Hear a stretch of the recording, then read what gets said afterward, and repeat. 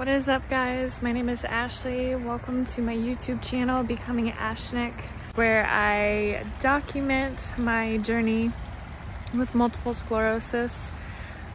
Just trying to show my life in hopes that I can help at least one person with everything that I've been through, making it all worth it for that one person. So today I am filming outside in public, like at this trail that I used to walk all the time. So if I'm looking around, that's why. But anyways, today I wanted to talk about a couple of things. Dealing with depression and anger, bitterness, just those negative feelings that can come along with chronic illness or really life in general. So this can help out more than just people dealing with chronic illnesses. In the beginning, when I was in the process of getting diagnosed, I knew that the biggest battle I would face would be the battle in my mind. It took a while to tell people what I was going through, to collect my mind and to build up strength. During that time, I had made a vow to God that, knowing that the biggest battle would be in my mind, that every day when I woke up, I would thank God for the things that I could still do. Whether it was walking or talking or being able to use my hands to like open doors, or, the ability to walk up steps, like just everything that I was able to do, every single little thing. My goal was to wake up each day and thank God for all of those, to maintain a positive attitude, because I wanted to do everything in my power to prevent falling into a depression. And even though I tried really hard, it still kind of happened. But the most important thing when you fall is to get back up, and don't worry about who's looking at you or who you think is criticizing you based off of how you fell. What determines your future is how you rise after falling. Like, that is what determines strength. September 2020, I reached the peak of depression and anger and anxiety with dealing with my my journey with multiple sclerosis, and I couldn't quite figure out what was going on. I also want to apologize in this video to those who I have been snippy towards or have given you a piece of my mind in a very negative way. Anybody that knows me knows that I am very opinionated and outspoken, but I never want that to be in a way that hurts other people. I always want to remain strong and stand up for what I believe in and stand up for what is right, but I don't want to do that in a way that hurts other people. And in September, I kind of started doing that, and I felt like it was completely out of my control. I tried really hard to hold myself together, and I just wasn't doing as well as I usually do. A few people that come to mind is my dad, my stepmom, and a couple of my friends. I'm very sorry for snapping at you or, just not being my usual self. But thankfully, I realized how I got here. I think of mental health as the same as physical health.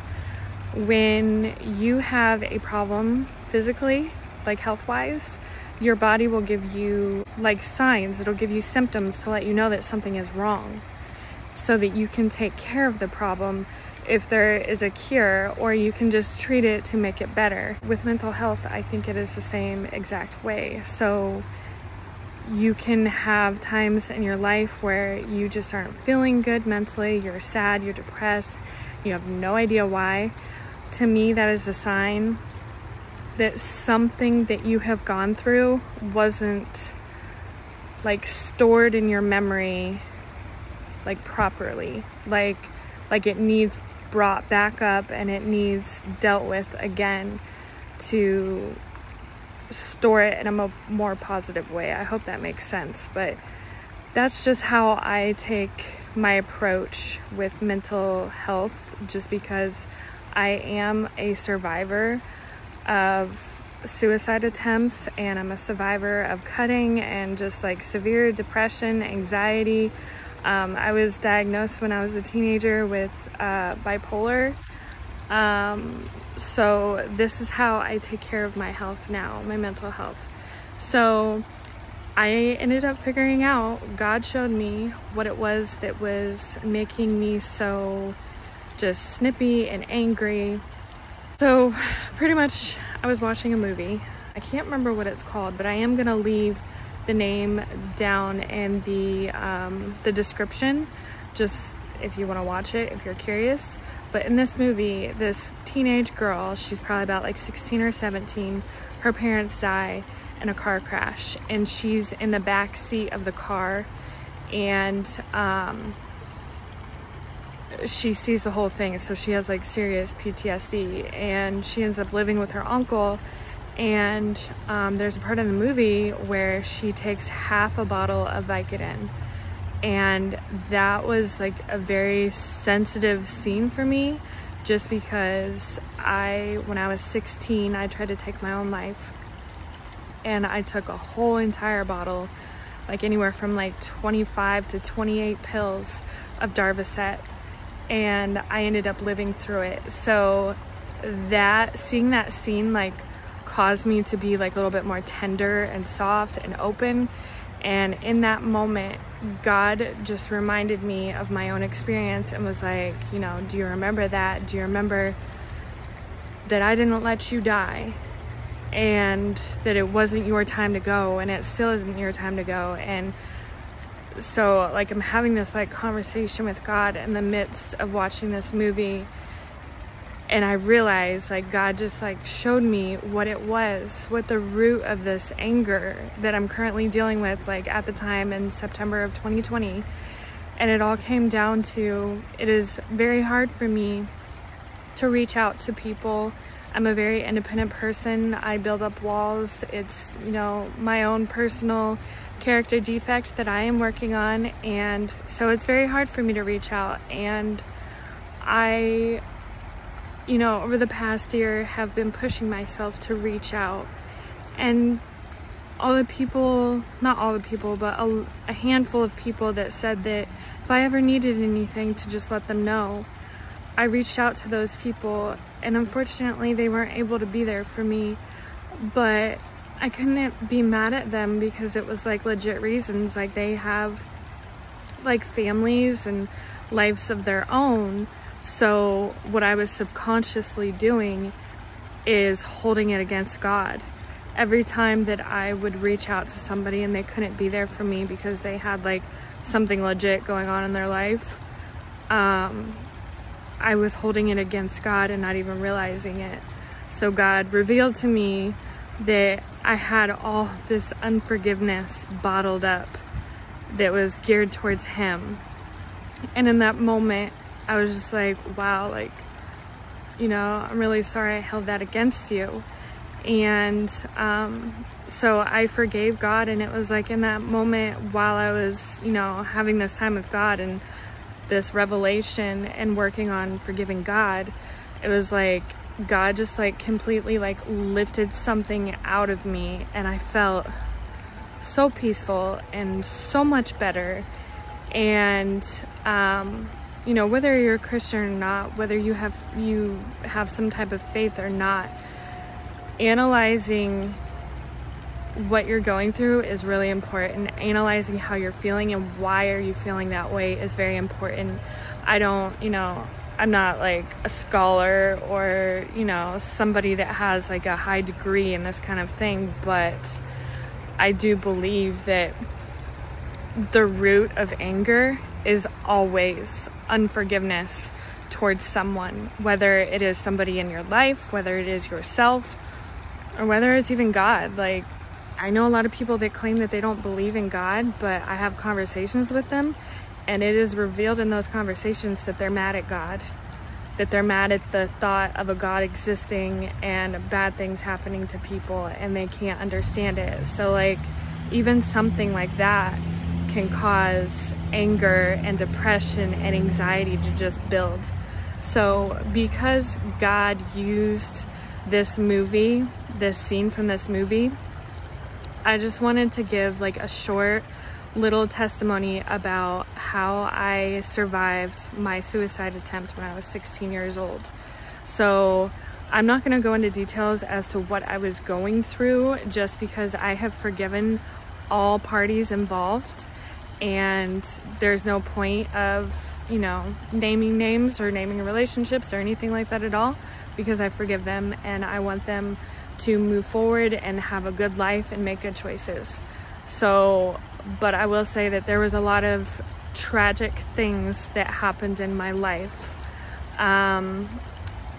And I had to deal with it all at once, and I was very young and I didn't know how to deal with it, and it just became too much for me.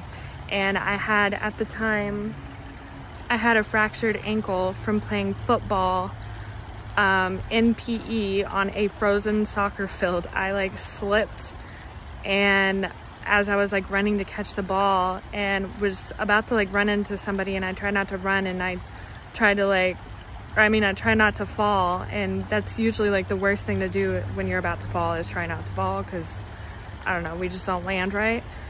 So I had this whole entire bottle of Darvocet that they had given me because the Vicodin was making me nauseous, and I had only taken like a few, and at this point I was like, I couldn't deal with everything that was going on in my mind anymore and in my heart. Like, I was just overwhelmed and consumed and tormented. So I took the whole entire bottle.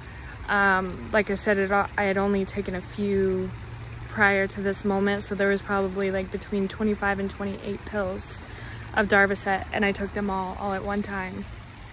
And I was laying in my bed, and I started to feel the effects of the drug. I was like losing sensation in my toes, and it was crawling up towards my waist, and it was freaking me out. And it was like the process of losing sensation. So to me in that moment, it felt like I was like leaving my body. And so I like started freaking out, and I started crying, and I didn't really have a relationship with God at this point. Like, I believed that he existed, and that was about it. So I cried out to God, and I was just like, look, God, like, if you're listening, like, I'm really sorry. Like, I don't really want to die. I just can't deal with everything that I'm going through right now. And I think that was like pretty much the gist of my prayer. And then I just like started crying. Well, then all throughout the night, all these random people kept on calling my phone, keeping me up so that I couldn't fall asleep. Like, I couldn't get into like a legit like REM cycle. It was just like anytime I would fall asleep, like my phone would go off or something would go off, keeping me from falling into a deep sleep. And then I get up in the morning to go to school, and I come home that day, and it's nighttime, and my dad is, telling me good night, and we're like laying on my bed, and I was scared. I couldn't believe that I had took it to that level. And so I told my dad what had happened, and the very next day he had contacted my psychiatrist and set an appointment. He picked me up from school, and I went to the psychiatrist, and they're like, we're going to admit you to the Loma Linda Behavior Medical Center in Loma Linda, California, because at the time I had lived in California. And I was like freaking out because, I was going off of insane asylums that I had seen on TV, and I'm like, no way are they putting me in a straitjacket. That's the only thing I could think of. So I get there, and they like check me in and everything, and the doctor told me, he was like, you may be alive right now, and you may be healthy right now, and we just took your blood and everything seems okay right now, but you are not out of the woods. And it doesn't mean that by the end of the week that you're going to be okay and that you're going to be healthy or that you're even going to be alive. He's like, what you put into your body, your liver still has to process. And for those of you that don't know, Darvocet is like the highest level of Tylenol, so it blocks your pain receptors, and it is worse on your liver than like alcohol is to an alcoholic. So they told me that they're going to take my blood every other day to check my liver panel to see where it was at. And you know, I was 16. I'm like, okay, yeah, right, whatever. He's probably just telling me this just to scare me so that I don't do it again. So I'm like, whatever. But as an adult, I was put on a medication called Darvocet. That was in January of this year for seizures. And they had to take me off of it because it was showing liver damage in my blood work. So I had just decided to like look up the symptoms of the drug, and come to find out there is a smaller percentage of people that take this drug that can actually go into liver failure from the drug. And it says, you know, it gives like next steps, like what to do, like how to treat this, symptoms, causes, yada yada, all that. And it says that, you know, on this website that I'm reading for the drug, that even if you stop taking Depakote, even if you stop taking Depakote, I think I might have said Darvocet again, it's Depakote. It's for seizures. They also use it for antidepressants and mood stabilizers, but it's Depakote. I was using it for seizures.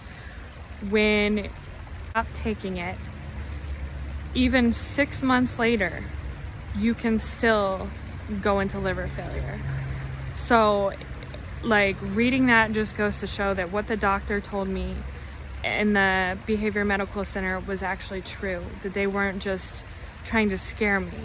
So I just wanted to share my story and just let whoever is watching this know, like, if you know somebody or if you yourself has ever thought about taking your life, I just want to let you know that things in your life can change. And like, I'm not trying to sound like cliche or like cheesy or whatever, but this is just me. This is real. This is my life. But there is a God out there that does not want you to end your life. There is a God out there that has a life for you that is so much better than you could ever possibly imagine. And you can be a version of you that you didn't think was possible with his help. I'm living proof of that. So I hope that this video wasn't too long, wasn't too much of a ramble, and was very clear and easy to understand and relate to and connect to.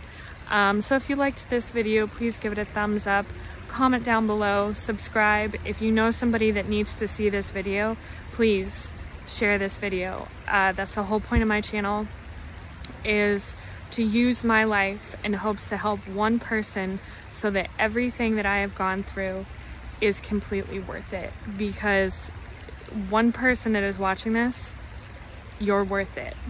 I wouldn't take back anything that I've been through, and I've been through hell and back. I would not take away any of that, because it has led me to this video that could possibly help you. So thank you so much for watching. See you next time. Bye.